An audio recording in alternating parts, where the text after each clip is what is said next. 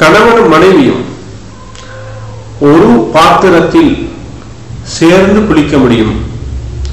கணவனும் மனைவியும் ஒரு பெரிய தடாகத்திலே, பெரிய பாத்திரத்திலே சேர்ந்து ஒன்றாக குளிக்க முடியும். புகாரி, முஸ்லிம் போன்ற கிரந்தங்களிலே ஆயிஷா ரலியல்லாஹு அன்ஹா அவர்கள் கூறிய ஒரு ஹதீஸ் பதிவாகி இருக்கிறது. அவர்கள் சொன்னார்கள், குந்து அஃதஸில் அன வ ரசூலுல்லாஹி ஸல்லல்லாஹு அலைஹி வஸல்லம் மின் இனாஇன் பைனி வ பைனஹு வாஹித் தக்தலிஃபு ஐதீனா ஃபீஹி ஃபயுபாதிருனி ஹத்தா அகுல் தஅலி தஅலி قالت وهما ஜுல்பானி. ஆயிஷா ரலியல்லாஹு அன்ஹா அவர்கள் சொன்னார்கள், நானும் அல்லாஹ்வுடைய தூதர் ஸல்லல்லாஹு அலைஹி வஸல்லம் அவர்களும் ஒரே பாத்திரத்திலேயே குளித்தோம். எனக்கும் அவர்களுக்கும் இடையில் ஒன்றுதான். எங்களுடைய கரங்கள் அதிலே அங்கமங்கம் மாறிக்கொண்டிருந்தன. அவர்கள் என்னை முந்துவார்கள், விரைவார்கள், என்னை விட்டு விரைவார்கள்.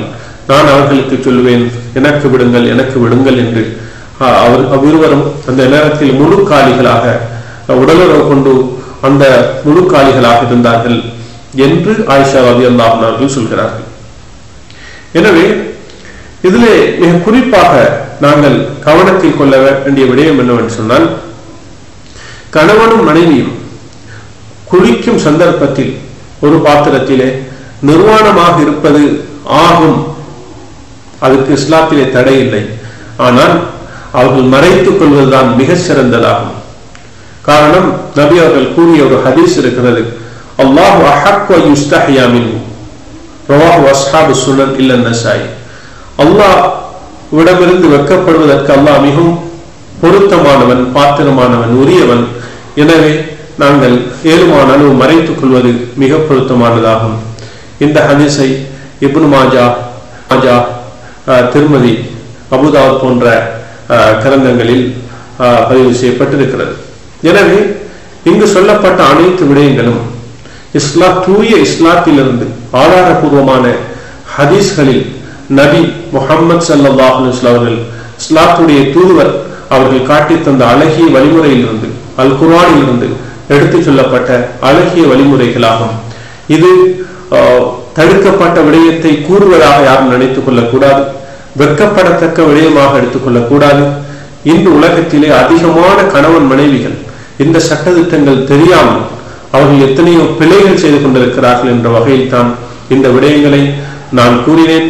எனவே இதிலே நான் சொன்ன விடயங்களை அல்லாஹு தஆலா பொருந்தி கொண்டு உலக மக்கள் இதனை எடுத்து நடந்து அவர்களுடைய தாம்பத்திய வாழ்விலே அவர்கள் இன்பம் பெறுவார்களாக. அவர்களுக்கு பிறக்கக்கூடிய குழந்தைகளுக்கும் அவர்கள் நல்லவர்களாக இருந்து ஆரம்ப குழந்தை பிறப்பதற்கு முற்பாடு அந்த குழந்தையை ஷைத்தானுடைய தீங்கிலிருந்து பாதுகாத்தவர்களாக அவர்களுடைய உடலுறவுடைய ஆரம்ப கட்டத்திலே அந்த பிரார்த்தனையை செய்து அவர்கள் உடலுறவு கொள்வார்களாக.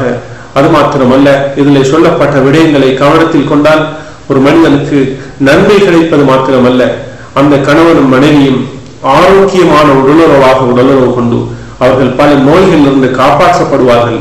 இது முஸ்லிம்களுக்கும் பொருந்தும், முஸ்லிம் அல்லாத தமிழ் பேசக்கூடியவர்களுக்கு மாத்திரமல்ல, இதனுள் சொல்லப்பட்ட விடயங்கள் உலகத்தில் உள்ள அனைத்து மனிதர்களுக்கும் பொருத்தமான விடயம் தான் சொல்லித்தரப்பட்டிருக்கிறது. இது இஸ்லாம் காட்டிய அழகிய வழிமுறைகள். எனவே இவற்றை பின்பற்றி நீங்கள் பயன்பெறுவீர்களாக. அல்லாஹு தஆலா எம் அனைவருக்கும் நல்லுதவி செய்வானாக. வஆஹிரு தஅவானா அனில் ஹம்துலில்லாஹி ரப்பில் ஆலமீன்.